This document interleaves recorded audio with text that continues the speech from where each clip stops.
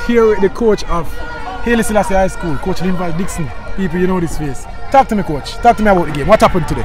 Well, the team play really with a lot of fighting spirit, with guts, you know, because when we assess the Excelsior team, the first leg, you know, we could have understand that they have good quality players, they are a good team, you know, but one of the things that I always tell my guys, sometimes you don't have to be better than the team to beat them.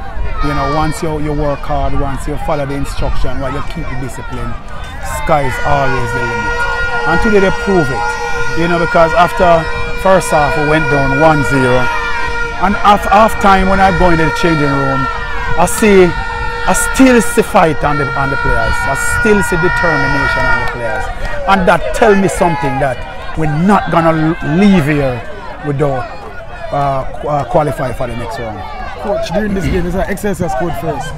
Did you waver a bit, any at all during this game? No, I didn't, because I know that Excelsior have to come out blazing in the first 25 minutes. I know that. So what I did is that to tell the players, listen, just weather the storm for that time, because them start high, them will come high, but as we go along, them have to come down, because nobody can run for just 45 minutes with that pace of football. Nobody doing that. So we weather it. Of course, we make a mistake and they score. But when we go in the change room, we know that we have this one today, because and they have that belief, that self-belief. All right, coach. Coming into the game, 1 goal up. What was the message to the boys before the game? Well, listen. Last night we have a discussion that the first time, nothing that. I can tell you way back from August. I said to them that, listen, I know you want to play on Sportsmax or TV, and you're gonna get your moment. And then when I heard that we're gonna play on TV today, you know, and tell them the news that they're finally gonna be on TV, they were so excited. And of course, as a coach, you have to keep them grounded, you have to keep them calm, because it's not all about the TV, it's all about come here and do the work to get the result for your school. Yes, Haile Selassie is a school who's trying to build a name for themselves. You know, but we will continue push, we will continue fight, because listen, we always believe that nothing don't happen overnight. Things take time, and Haile Selassie will take that time, you know, will take the beating and beat people same just as the same and so on. But we're learning and we keep on growing, and that's pleasing for me today.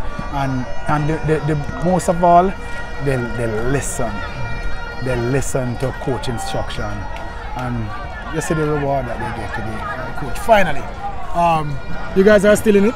How far do you think Haile Selassie can go, and what will this win? You know, in the tie, you didn't win that day, but you won the tie. What will this win do for your chances?